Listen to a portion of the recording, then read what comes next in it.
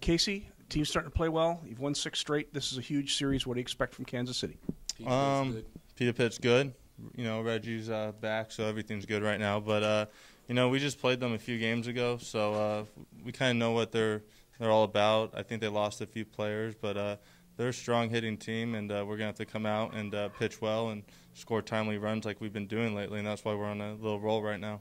How much did that guy have to do with the turnaround of this team? I mean, right now, I would say pretty much everything. He changed the whole culture of the clubhouse. It's a lot more relaxed, and hopefully he could start hitting soon and be productive. But other than that, his personality brings a lot to the team for us. I was waiting for the start hitting part of it, but it has changed the whole atmosphere in this clubhouse, hasn't it? Yeah, no, absolutely. I mean, with him in the lineup, it changes how people get pitched to. I mean, he's a presence alone, and we missed him early on. I mean, you can't look back and see what it would have been like, but as long as we finish strong, you never know what happens. I think we're 6 back with 30-something to go. So, I mean, and you get them for 3 straight games. Exactly. Crazier things happen in baseball. So, as long as we keep playing good and our starting pitching does what it's supposed to, we'll be good.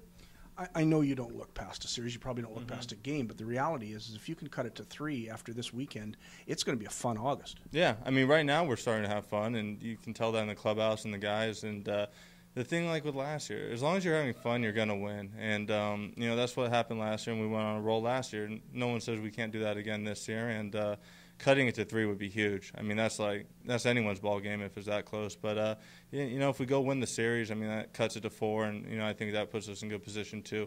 Are you a superstitious guy? I mean, I can be at times, but right now, no, not really.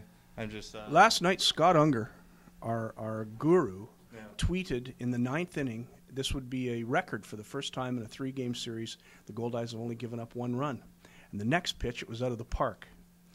You can't talk about that stuff, can you? Well, Scott Unger also tweeted or Instagrammed something when we were in St. Paul that we were 1-0 at the new ballpark, and then we got our butt beaten in the last 3 games. So I think he should hold off the social media until after the games, until we figure it out. Good luck tonight. Thank you, Scott.